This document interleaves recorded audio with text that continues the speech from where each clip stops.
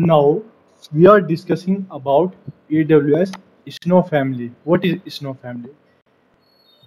When we use it is a high secure portable device to collect and process data at the edge and migrate data into and out of AWS. Which means, let's take an example. Uh, we are collecting our data in a mountains or in a edge location. There is no town, no electricity, kind of not electricity, but we want to compute that. So we can use a Snow family.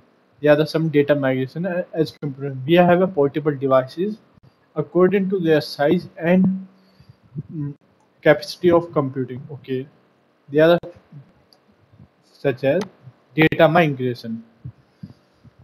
In data migration, we have snow cone, snow snowball, edge, snow mobile.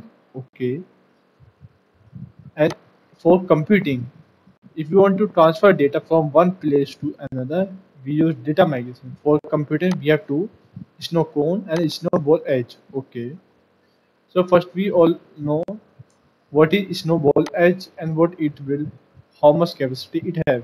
It can move up to TBs or PBs, terabytes and petabytes of data in or out of AWS. You can pay for data transfer.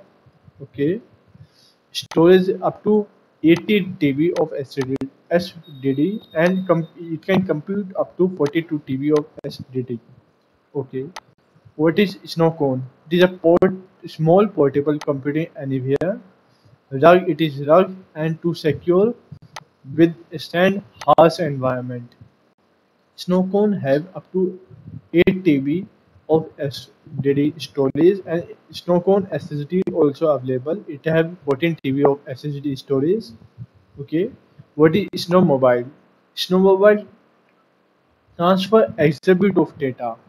It is simply a basically a truck, big truck. It have something like that. 1 EB which is equal to 1000 of gigabytes and 1000 of gigabytes means 1 million terabytes. Okay, each mobile have 100 PBs of capacity. Okay, if you want to order this mobile, okay, there is a basically a tag available in the market through AWS. They will offer us. Okay, what is um, AWS Ops work? Okay, AWS Ops work is manage your Snow family device. It is a uh,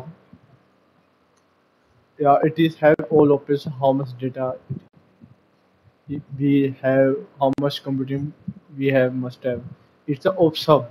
It manage Snow family devices. Okay, Snow AWS storage cloud native option. Okay, for example, block Amazon EBS EC2 instance. Okay, for file we want to EFS for file, and for object we have Amazon S3 and Glacier. Okay, AWS storage gateway. What is it? It is a bridge between on-premise data and cloud data in S3. It is a hybrid storage service to allow on-premise to seamlessly use the AWS. Okay.